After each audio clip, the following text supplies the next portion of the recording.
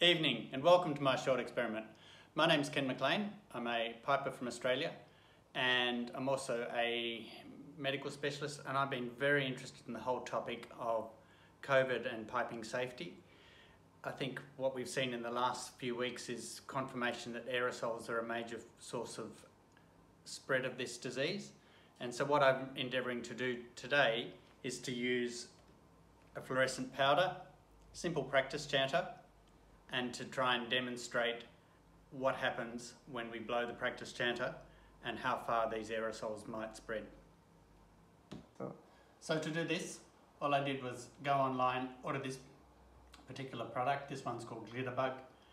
Thanks to the manufacturers locally in Australia, this product costs about $150 and it includes lotion, UV light and powder. And the manufacturers have been very helpful in helping design this experiment. It's incredibly useful. It's a hand hygiene kit, and for any of the ensembles, including pipe bands, I think it's a really valuable experiment just to see how much contamination occurs on surfaces. And if you imagine that into a pipe band setting, and particularly pipers, that's going to equate to the moisture that's present on our hands when we open up pipes and practice chanters. So for this experiment, I've taken the chanter apart, twist trap, so as everyone would well know, a double reed, the lower half of the chanter, and what I will do is just to use the end of a teaspoon, put some powder into the mouthpiece, put the twist trap element back in, and effectively then what we're generating is an aerosol.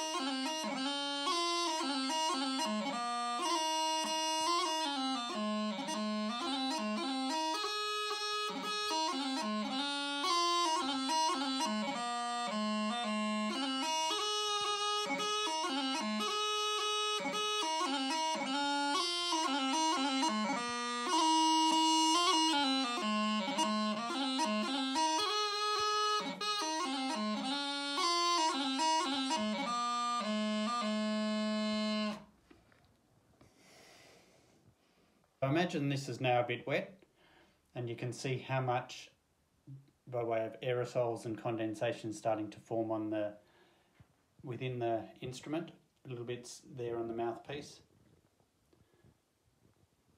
And if you look at the other end of the bell, and if we open it up and show you the reed,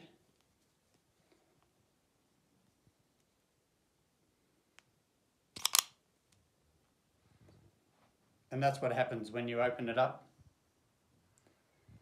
And imagine that is moisture or condensation, then effectively it's all aerosolized as well. And if that was an extremely wet reed, just the same. Okay. And you can see it gets on your hands too.